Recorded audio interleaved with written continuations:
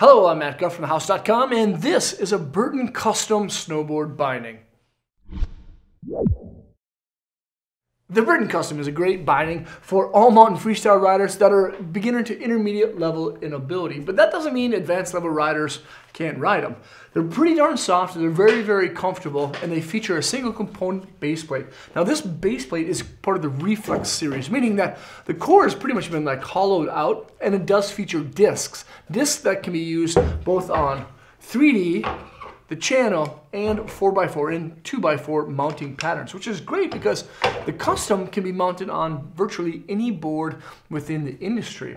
Along with that is going to be a high back. Now this has zero lean. It's called a canted living hinge. As you see, it's kind of asymmetrical. It kind of aligns to the natural contours of your body to align your ankles, your knees, and your hips together. But the biggest thing about it is it has that living hinge and a micro flad. The micro flad is a small toolless forward lean adjustment that's easily to pivot on this little section right here, and it has a full wrap of EVA padding, which is a nice little touch, again adding to more comfort. And speaking of comfort, on that base plate you can have multiple adjustments for both your toe and your ankle strap, so you can make the straps go where it fits your foot best. Now speaking of comfort, there's going to be a full bed of cushioning underneath your foot, from your heel all the way to your toe. You can see that underneath the chassis of the base plate. And the toe ramp is fully adjustable, which is a nice little touch because if your feet grow, you can adjust it to accommodate your boot size.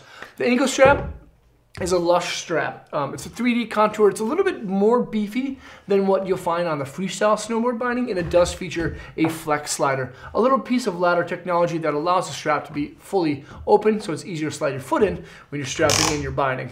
Along with that is going to be a cap strap. This is actually the Primo cap strap, 3D contoured, a little bit of cushioning to it, and both straps feature the smooth glide buckles. This is a rad binding. It comes in a really fun little colorway. It can be mounted pretty much, well, it can be mounted on virtually every binding or every board that's out there. This is the Burton Custom, and you can check it out at thehouse.com.